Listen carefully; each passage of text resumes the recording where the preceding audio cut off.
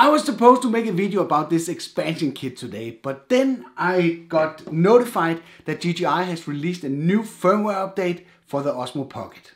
And I gotta tell you, this firmware update changes everything.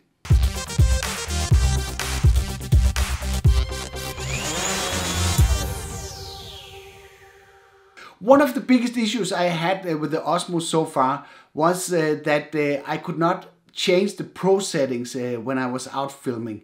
I had to hook up the phone every time I had to change a parameter that I wanted to adjust. And this was pretty annoying, especially when you're out and it's cold. You want to use the unit without hooking up the phone. And that is possible now with the new firmware update. With that, you get the pro settings accessible directly on the OSMO Pocket. Another really cool thing that they added is a desynchronized color profile like we know from the drones. This is a flat profile that will allow you to preserve more dynamic range in your footage, which makes it perfect for color grading in post-production.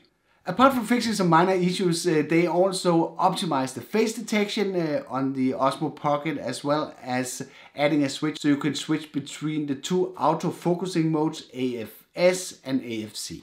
And if you don't know the difference, AFS is autofocus single and AFC is autofocus continuous. And the autofocus continuous, that optimizes the autofocusing when the object is moving in front of the camera. Where AFS just focuses on a single point, and once you've set the focus, that's it. So the two primary updates with the color profiles and the pro settings available on the OSMO Pocket, those are pretty nice. Let me show you what it looks like. You access the pro settings by powering up the device and wait for it to be ready. Then you swipe down from the top and then swipe left until you reach the Pro tab. Type the Pro setting and tap the upper left corner. And now I get access so I can change the color profile. I can also change the white balance, either to a specific number, or I can choose one of the preset modes like cloudy or sunny. I can go in here and I can adjust the shutter speed and the ISO. And if I switch it into auto, I can change the exposure compensation value. So I can either underexpose or overexpose the footage.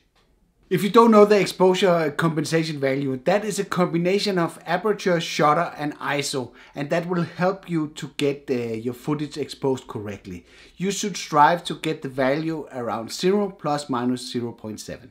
I can adjust the audio level between low, moderate and high, or I can just put it in auto.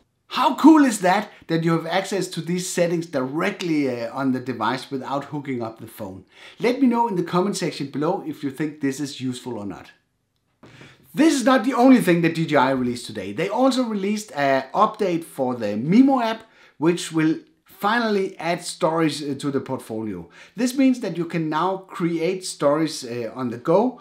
And the Mimo app will help you create these stories by suggesting a template that you can use as a baseline for the story. This could look something like this. Here I am where the movie started, facing at a photo they've taken. Space tree flying through the skies and battles happen everywhere. Well, I know this was not the most fascinating story that I could produce, but I hope you get the picture. Apart from that, you now can shoot stories on the fly. They also added some additional templates that will help you make these stories more interesting. Further, they introduced some bug fixes and some additional minor features that I don't want to spend time on mentioning here, but I can show you how the release looks like so you can judge for yourself. Have fun with this new firmware update. You should definitely install it because that will take your OSMO Pocket experience to a new level. I hope you enjoyed this video. If you're not already a subscriber, then consider subscribing to my weekly tips, tests and tutorials by hitting the subscribe button below and play with the bell next to it so you get updated every time I send out a new video. Take care and I'll see you on the next one.